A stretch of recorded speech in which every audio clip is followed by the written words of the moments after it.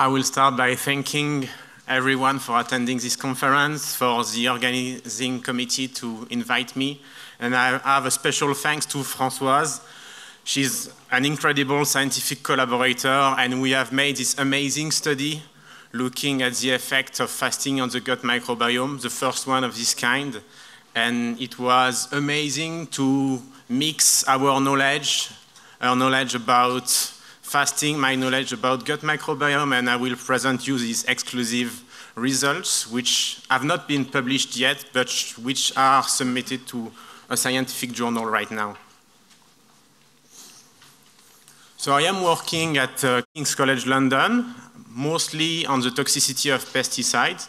I try to understand the toxicity of pesticides on the gut microbiome, and this is only recently, as I told you, that I met Françoise, and we started to work on the effect of fasting on the gut microbiome. So during my presentation, I will start by showing you some general aspects on the gut microbiome, because this is a new science. There is still a lot we have to learn, and I want to show you that this is still baby steps for now. We are still at the beginning of understanding the gut microbiome. And I want to show you that the gut microbiome is very variable and that it is difficult for now to integrate it in diagnosis for patients. I will show you some examples about how the lifestyle can affect the human gut microbiome daily, taking examples from animals and humans which are behaving similarly in most of the cases.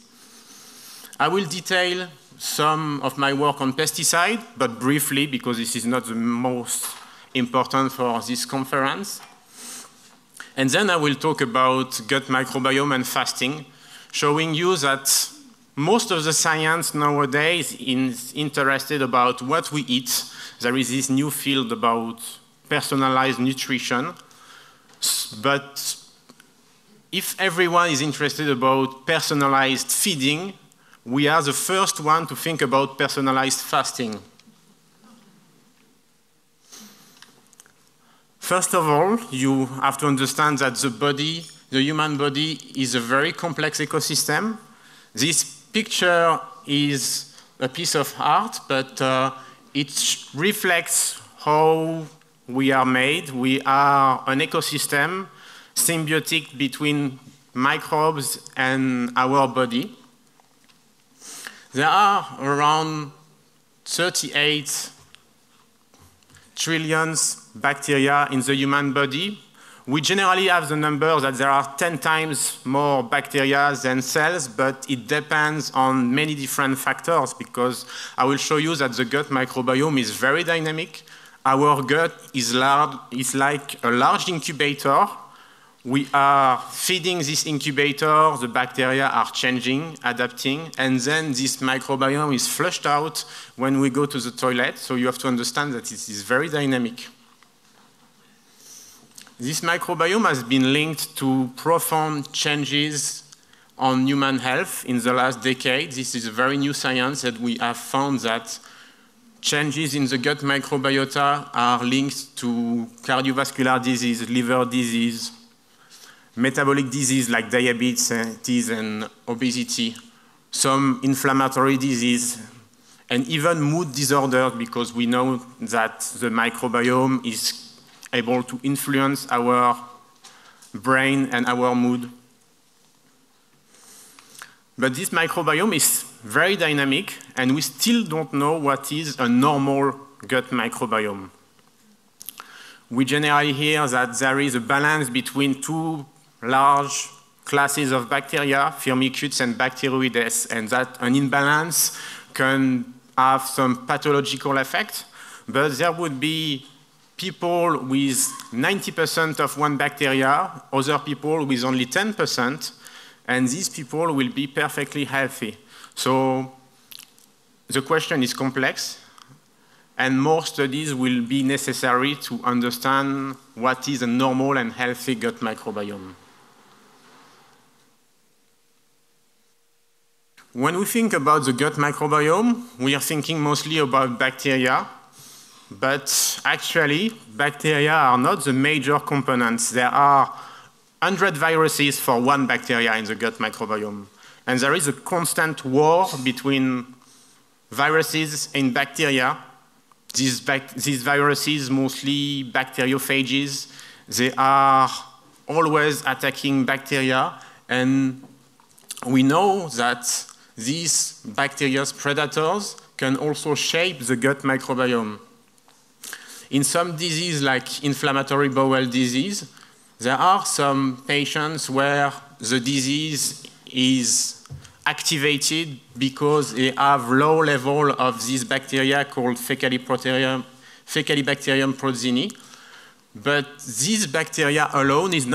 sufficient to trigger the disease or protect from the disease. In fact, the disease becomes active when this bacteria is infected by some viruses.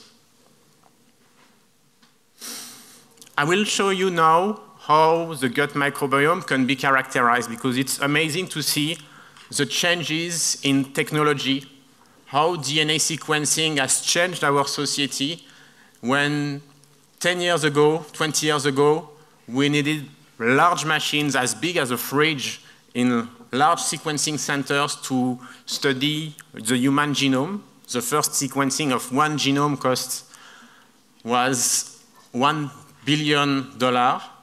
And now we have some really small device to analyze DNA in a real-time manner. And I've got one of it here that I will be able to show you if you want later. This is as big as a phone, but this is a DNA sequencer. And we can sequence DNA with this machine very quickly. There are some applications which have been published. And now we know that this machine can detect infection and characterize a microbiome in 6 hours.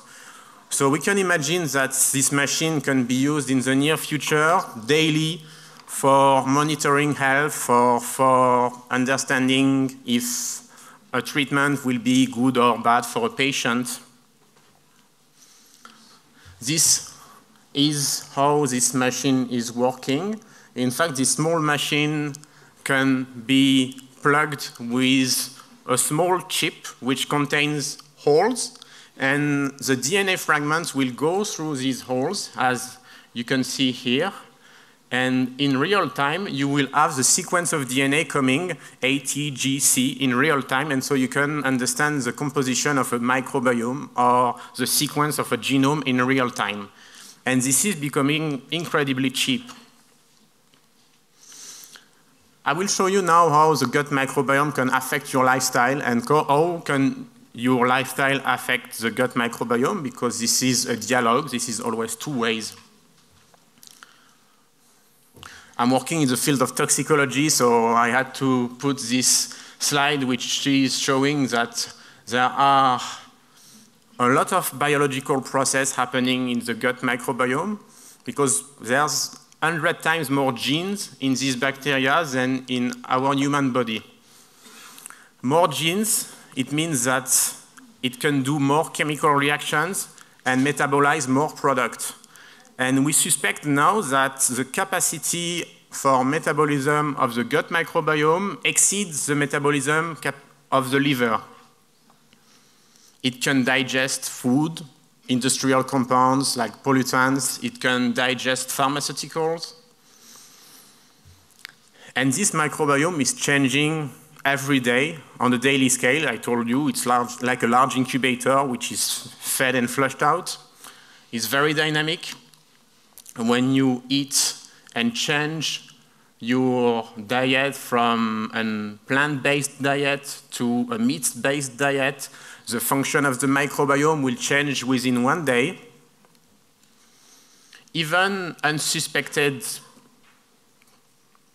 factors like traveling can affect your gut microbiome. I can tell you that here this is the gut microbiome of one person. You have different bacteria, and you can see that this person has been traveling abroad during this period, and you can bet that coming here, your microbiome has changed because you are in another place.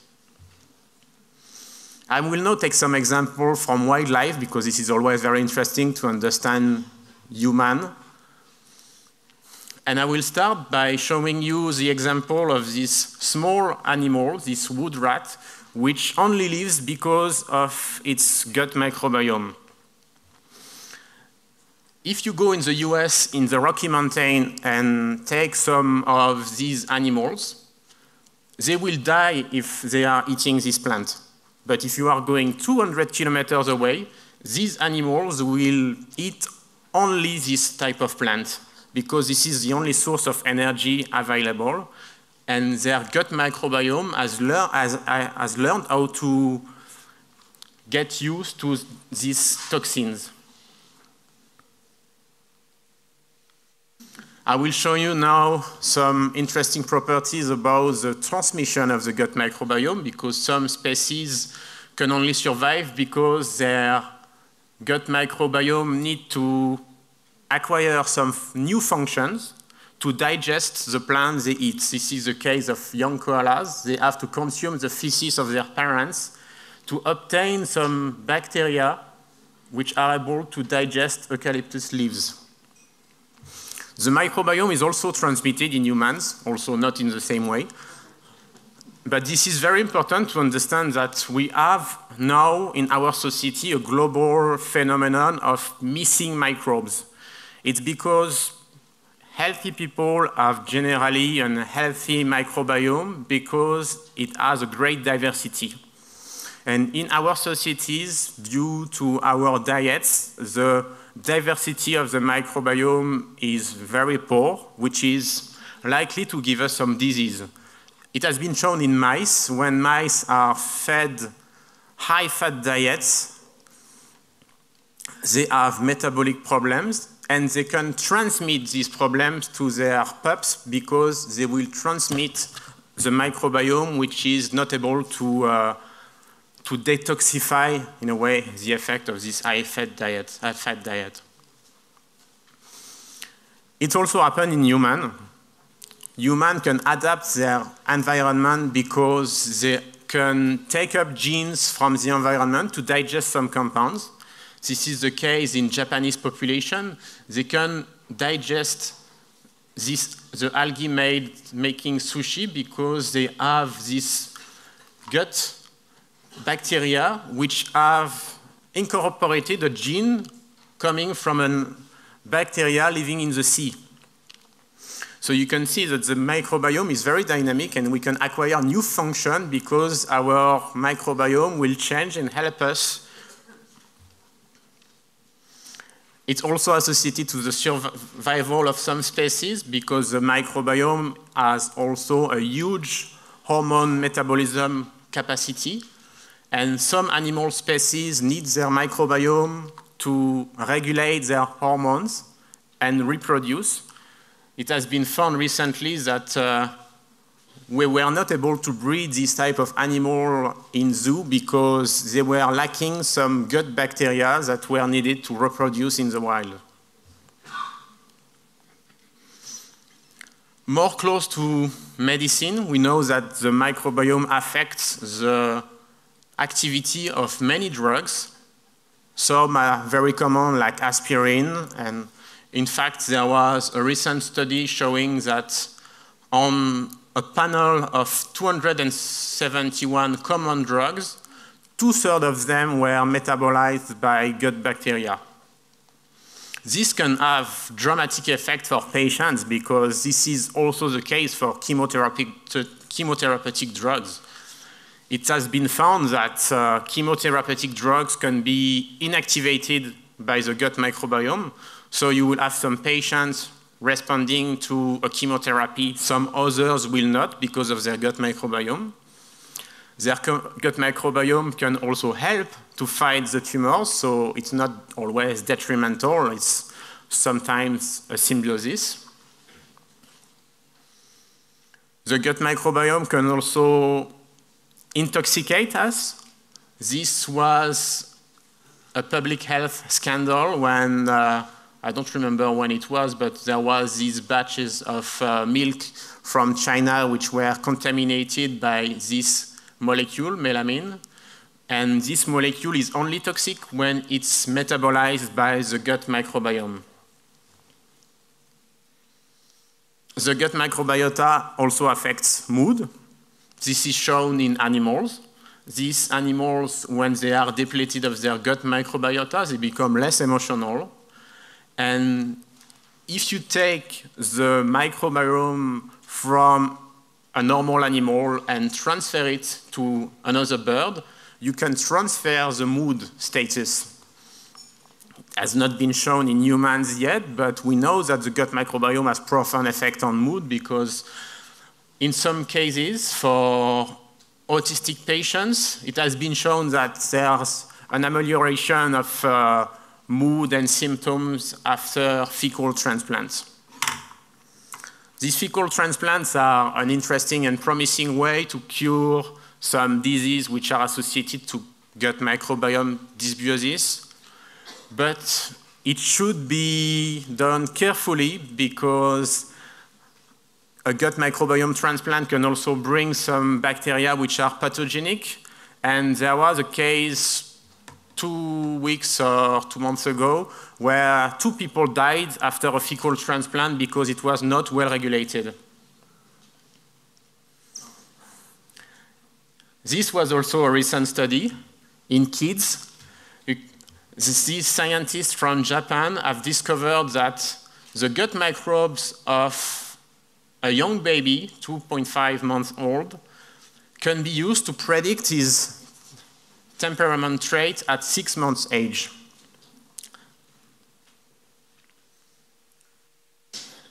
This was one of the earliest discovery about the link between gut microbiome and human metabolism.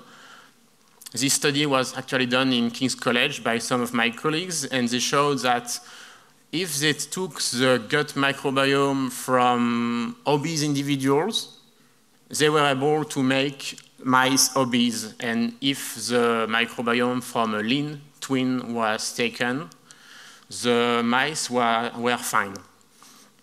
It's not sure how it can be translated to humans because I've seen that there was a presentation at a conference in Boston 2 months ago where they revealed the first results of a clinical trial where patients were treated for obesity by fecal transplants.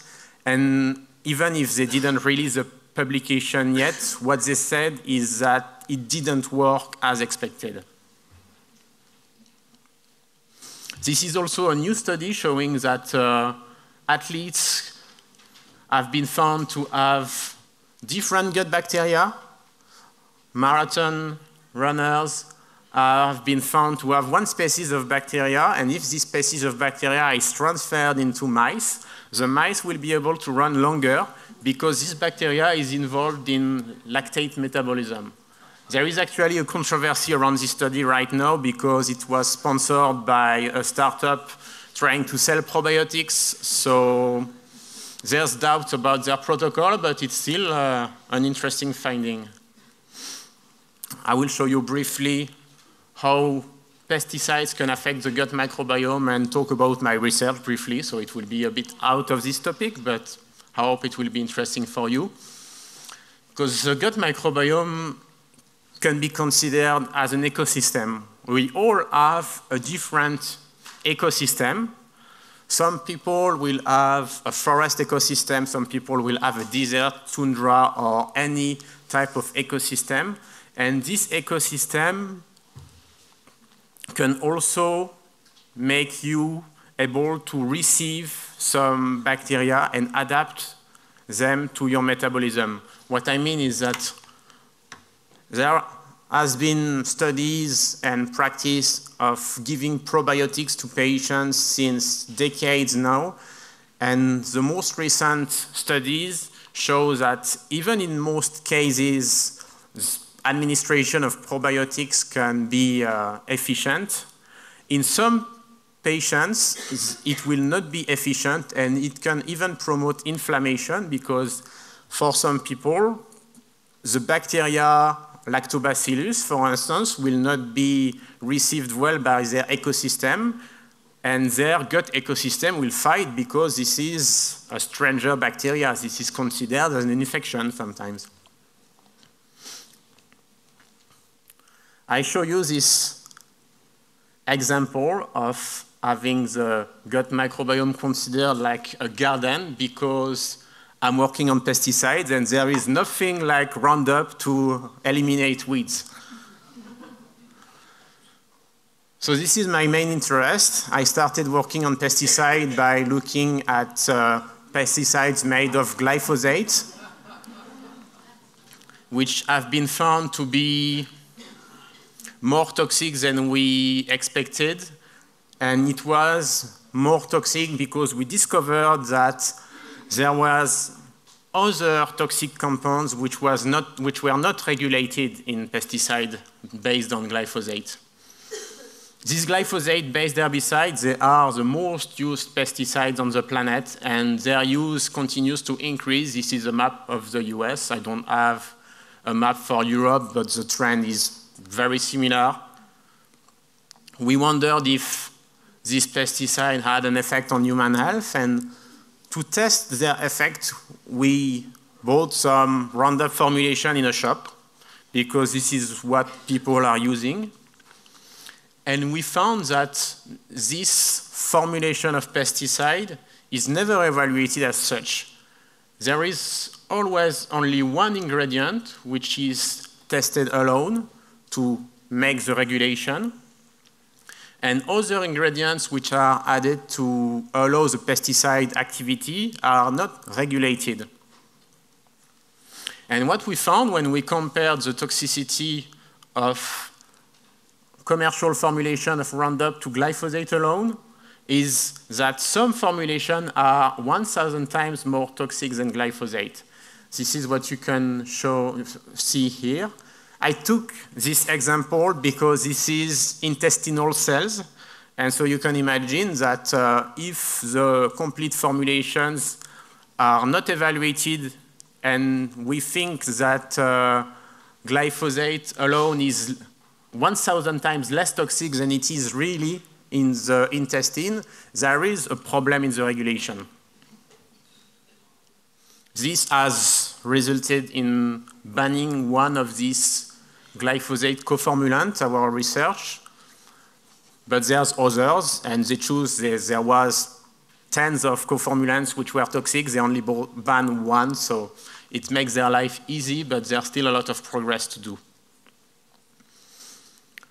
Right now, I'm studying the effect of glyphosate on the gut microbiome because pesticides are never tested on gut microbiome. This is very new and this is not part of regulatory guidelines. And this is even more worrying because glyphosate has been commercialized on the basis that it didn't have any target in humans, but it had one target in plants which was only found in plants. But this was not true because this target is also found in our gut, and there was no study to show whether glyphosate can affect our gut bacteria.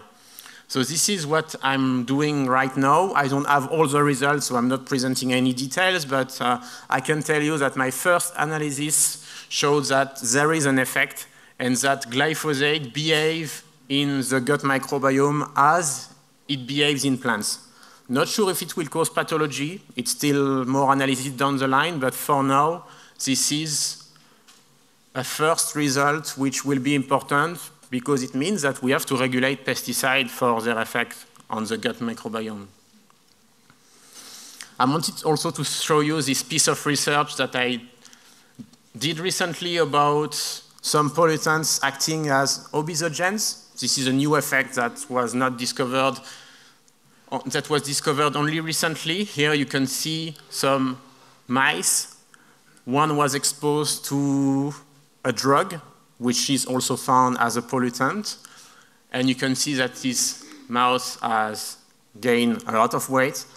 And we've recently found that some pesticides can also act as obesogens. They can increase lipid accumulation in adipocytes. Here you can see that the hormone dexamethasone, which is a positive control that we use, can increase the lipid accumulation here. The green dots are the lipids, and that we have the same effect if we treat by this pesticide. And what's very interesting about this pesticide, it is that this pesticide is advocated to replace glyphosate. So there's a lot of controversy on glyphosate. We know that it's more toxic than previously expected, especially on farmers' population for occupational exposure. But we still don't know if glyphosate is toxic at low level present in foodstuff. So I don't know how we should regulate glyphosate because this is a complex question, but what is sure is that we should look beyond the toxicity of glyphosate and look if glyphosate is banned, what will replace glyphosate, and potentially it is pesticides which are more toxic. Back to the gut microbiome and fasting now. I will illustrate what I was talking earlier a bit, that gut microbiome is now used as a tool for personalized nutrition. There are recent studies showing that if you look at the gut microbiome of one person, you will be able to predict how this person will react after the ingestion of some food.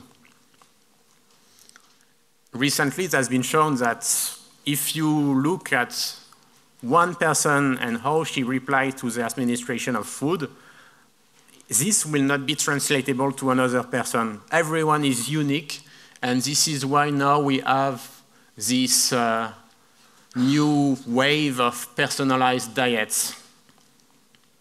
But something is missing here because this is the dominant paradigm in personalized nutrition. We only think about nutrition.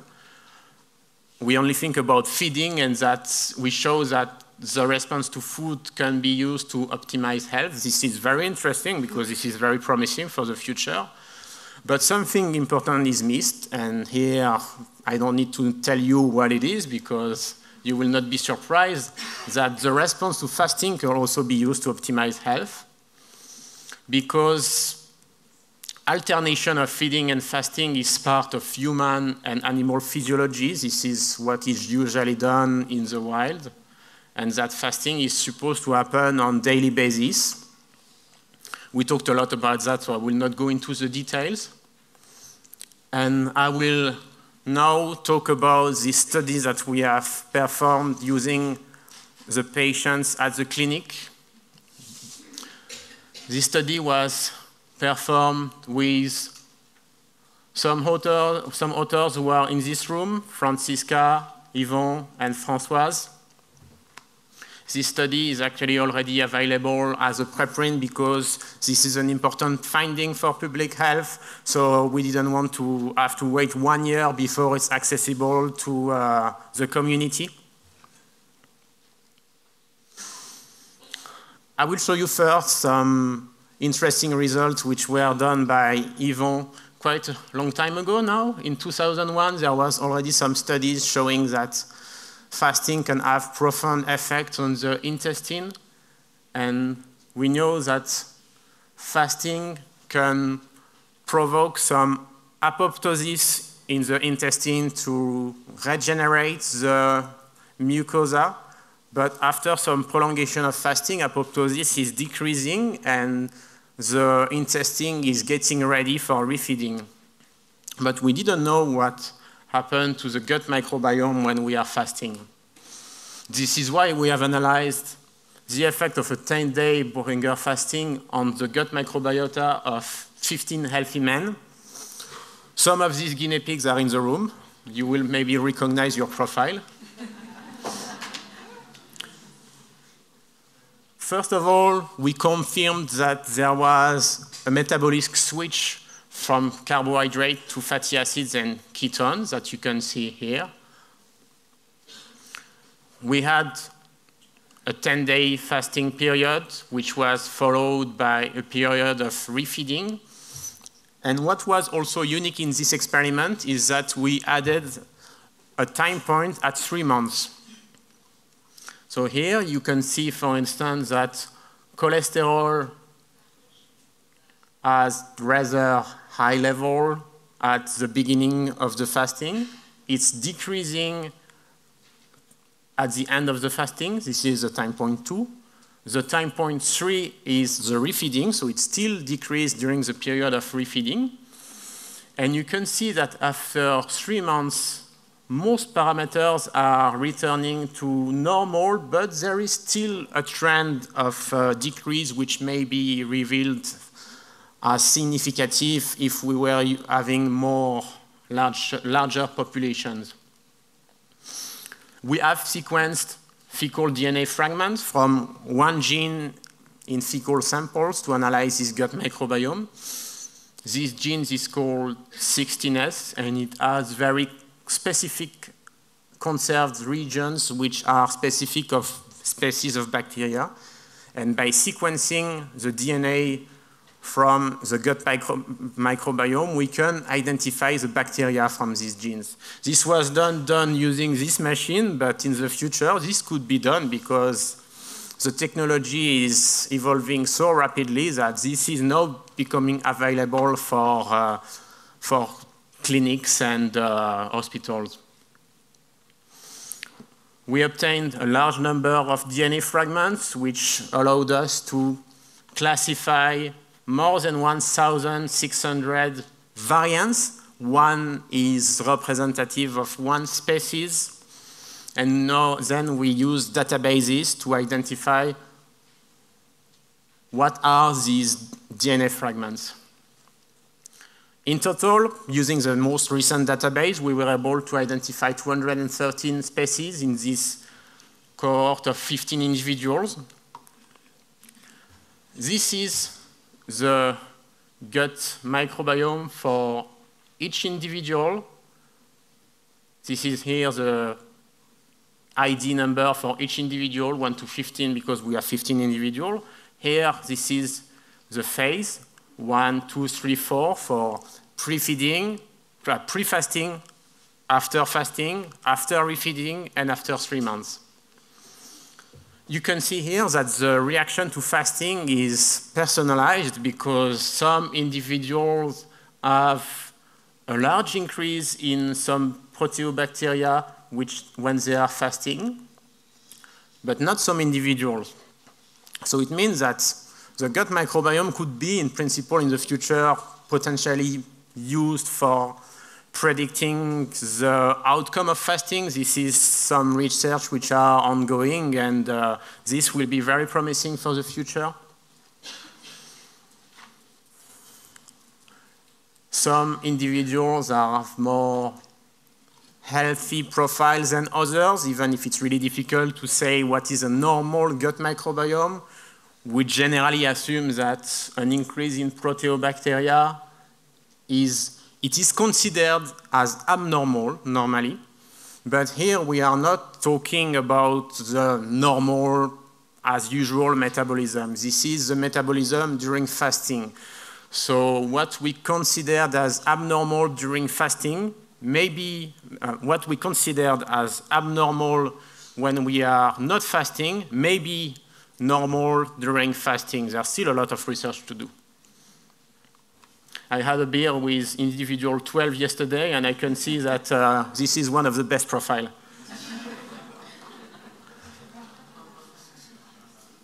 We found that some specific bacteria changed in the gut microbiome during fasting, and that there was an interesting profile that bacteria which are fed by the nutrients we absorb by our food, they were decreasing, they were disappearing, but bacteria which are using our molecule, these squamate cells or some glycans, everything which is in our body, have their level increased.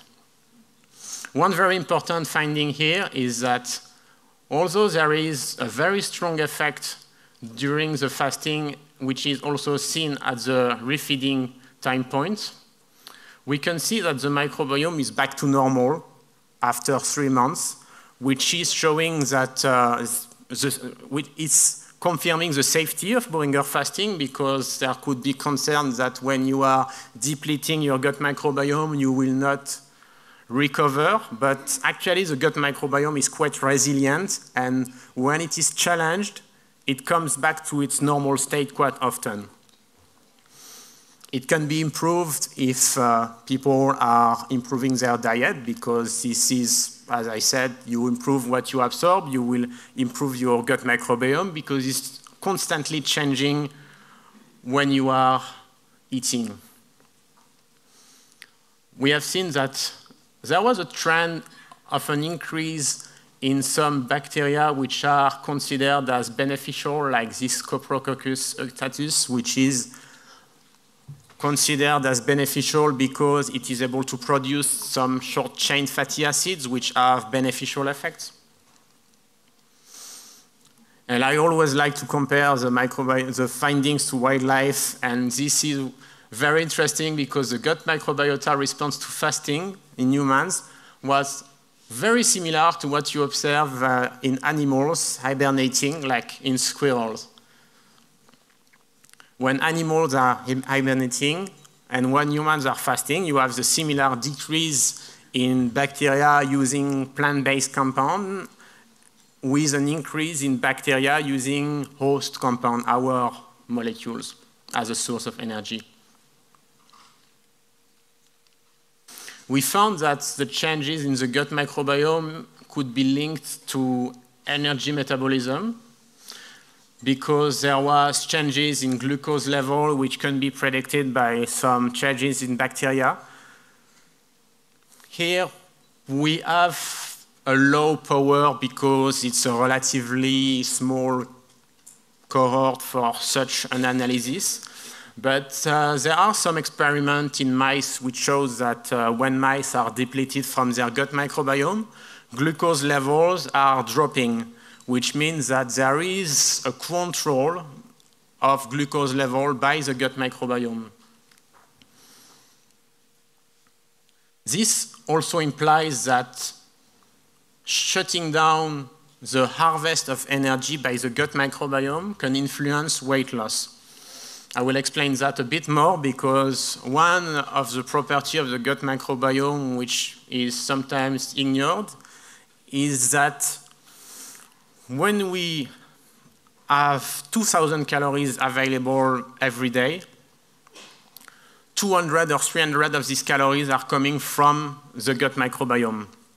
And they are coming from the gut microbiome because we are eating plants which are not directly digestible, but they are digested by our gut bacteria.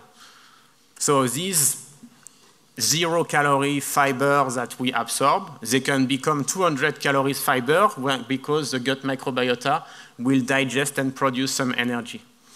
This is what happened in obese individuals. In some cases, they have a higher capacity of producing their energy with, their gut microbiome.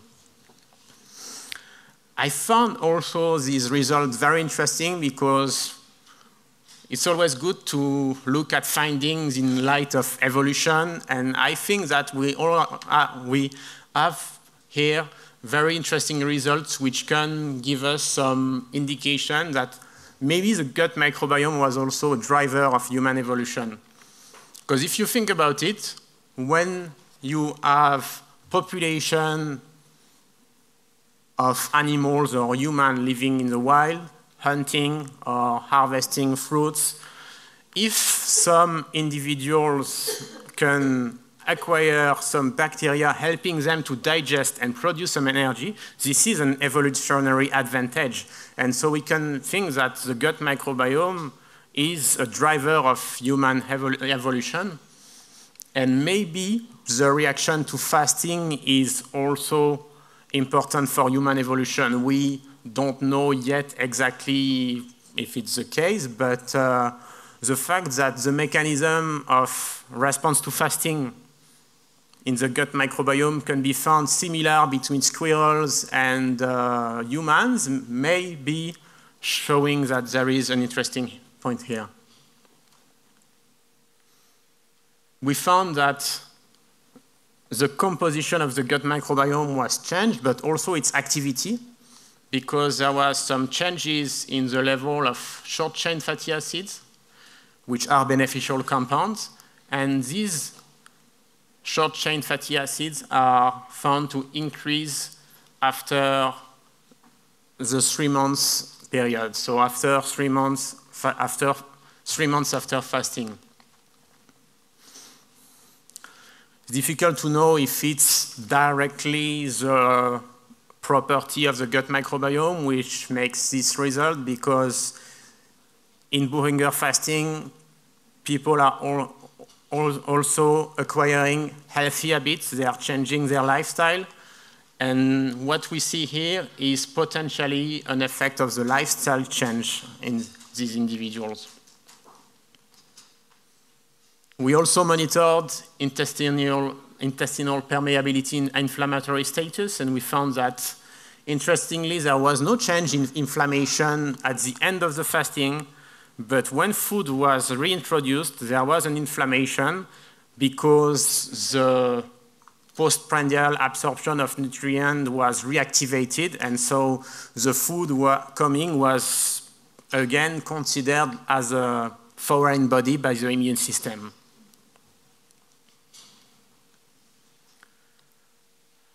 In perspective, I think this study is opening a lot of doors. There's a lot we can do from now. We can wonder, what about fungi and viruses? Because I told you that bacteria is maybe the most important. We don't know yet, but it's the tip of the iceberg, and we can wonder if there is a change in the activity of fungi and viruses.